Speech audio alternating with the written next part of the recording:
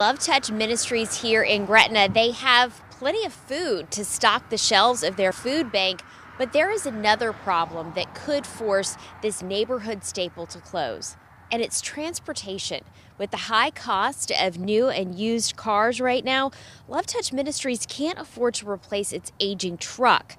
They use it to pick up all their food donations from local grocery stores, and sometimes they even bring food to people who can't get out. But the pastor here fears the truck won't make it much longer. He told me the wheel fell off just last week. They replaced it with used parts from a junkyard. The transmission is also blown, and today the truck only drives in second gear.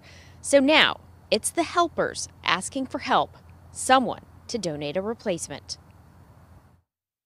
All the money we get through tithes and offerings is just enough to pay the rent and utilities, so we really can't afford a note for another truck.